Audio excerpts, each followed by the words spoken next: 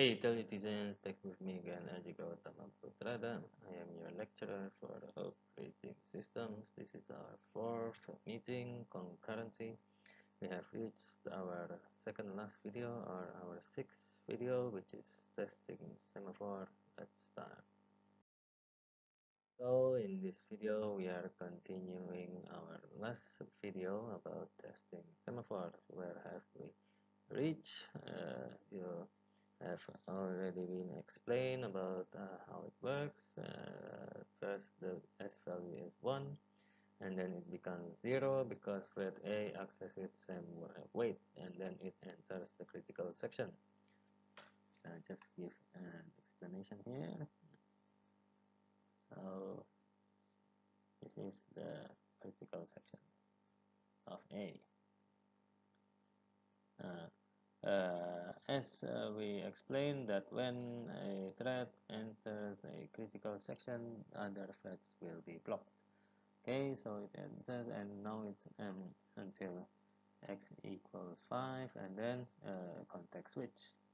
Same wait in thread B executes, and then it decrements the s value to become -1. Now, when s value is negative, okay, here I'll give an explanation. When s is negative, the process is blocked.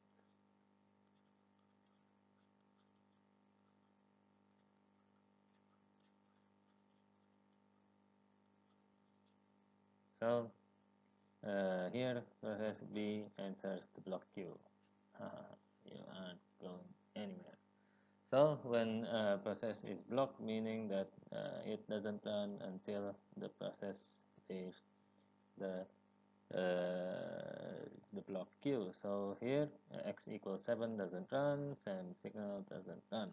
It goes back to thread A. Thread A executes print x, which means that now 5 is printed, which is correct. If you remember in video 3, in the race condition, when print x is executed, it executed 7 because the race condition. And when print x is finished, it leaves the critical section and then same signal. So same signal -1 here is incremented. Increment s.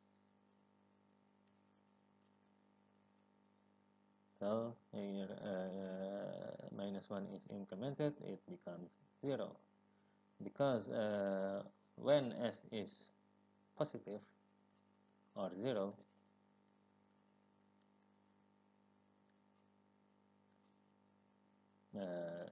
block is released.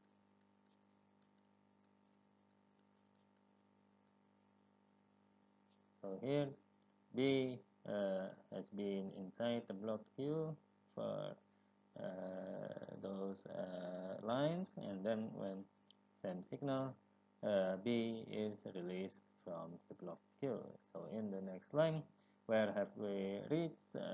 We are at x equals 7. So here x equals 7 is executed, and then same signal is executed,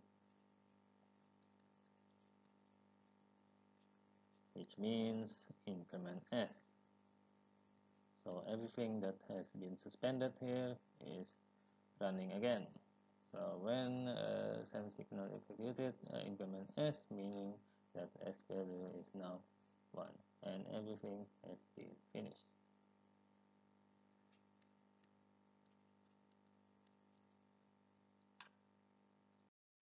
So what is the moral of the story of our example of semaphore? We can conclude that first, with semaphore,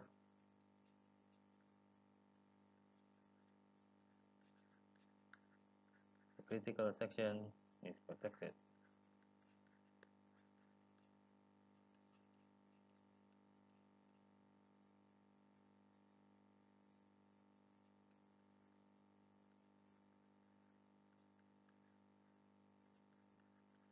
which means only one process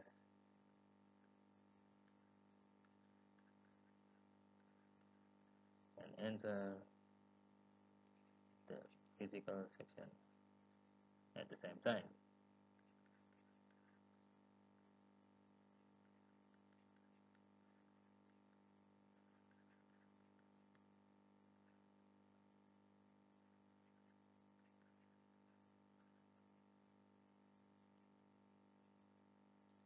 And lastly, if another process attempts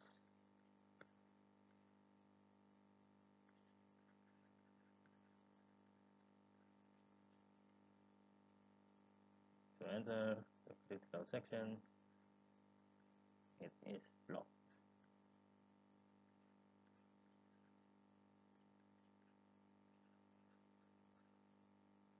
until the other process leaves the critical section.